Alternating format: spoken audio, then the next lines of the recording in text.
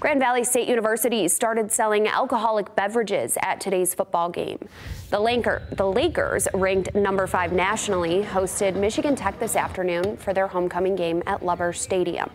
GVSU released a statement saying in-stadium alcohol sales are meant to enhance the fan experience at home football games. Now, 12 and 16-ounce beer and seltzers will be available at 4 locations throughout the stadium.